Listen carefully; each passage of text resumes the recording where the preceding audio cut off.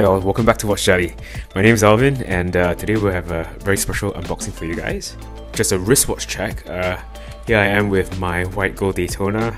Love this piece. So in the time that I've owned this watch, I think its value has gone up quite a lot within this 6 months or so. But today we're talking about a different watch altogether. So I'm very lucky today to have a friend of mine who's recently acquired this piece. Many thanks to him for letting me film this unboxing video.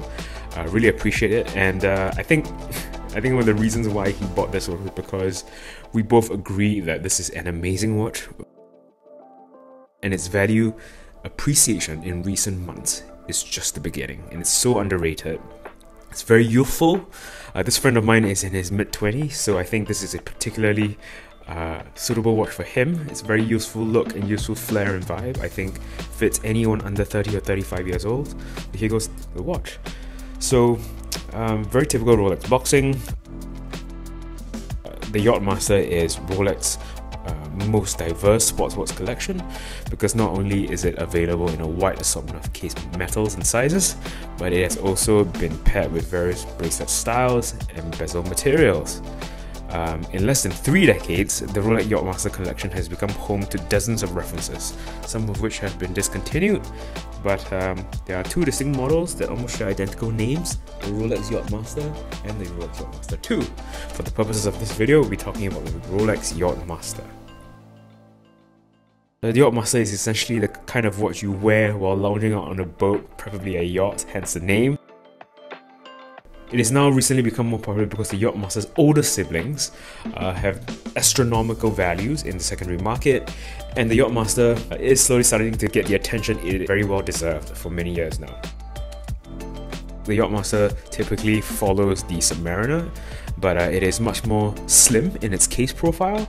It's a thinner watch overall, but it's ultra premium in my opinion, because not only has it been given the polished mid-links bracelet, it also comes with a platinum bezel, and we'll see that shortly. So for this particular Yachtmaster, it is the 40mm steel with the racing blue dial. I think at the time of this video, the Yachtmaster 40mm with this racing blue dial costs about 10 to 15% less than the rhodium dial that is 40mm. I'm not too sure why. I think comparing the Daytona that is on my wrist right now with the silver dial compared to the white gold with the racing blue dial, I think the blue dial on that Daytona costs I think 20% more than my watch. But it is not the case for this Yachtmaster, which is kind of odd because, I mean, blue has been a preferred dial color for most collectors, and in this case, I think it adds incredible contrast to the already very silver stainless steel watch and the silver platinum bezel.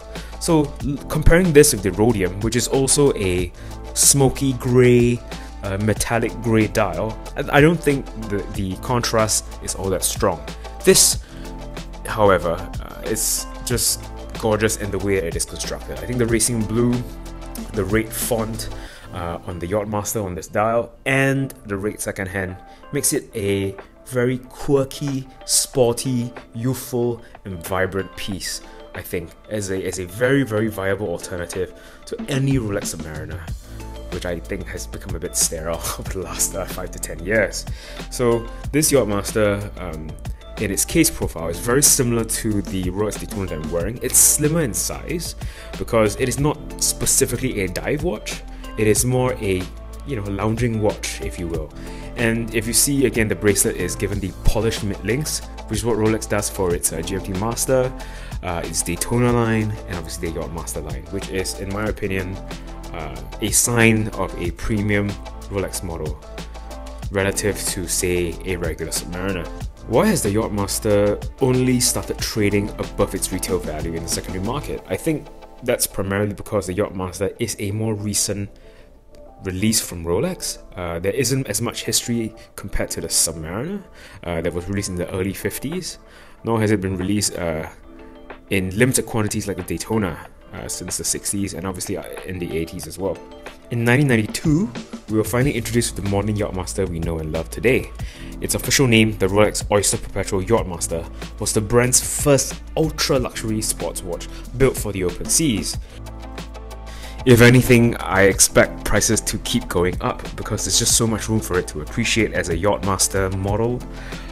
It is by no means an inferior model to the Submariner or the GMT. In fact, I think the Yachtmaster is a more premium version of the Submariner, and it is vastly underrated still to this day. So keep a lookout for this. If you like a Rolex watch that is slim, sporty, youthful, and moderately more premium, the Yachtmaster is one to consider for sure. In October 2021, this watch was going for $14,500 US. As of February 2022, it has risen to $17,500 US. We shall see where this goes in the next 6 months to 1 year. It'll probably be north of $22,000 US in 1 year's time. Unboxing this watch here today makes me really love this watch even more. I've always liked it from afar. I think unboxing this here today, if anything, made me really want to buy this watch. Made me really want to own it as well. So that being said, I'm very happy that my friend here has decided to reward himself with this watch and selecting such a fine piece to add to his collection. I love it, and I hope he wears it in great health. That's all from me today. Please remember to like, share, and subscribe if you like the content. Appreciate you watching all today. Don't forget to keep watching Jelly.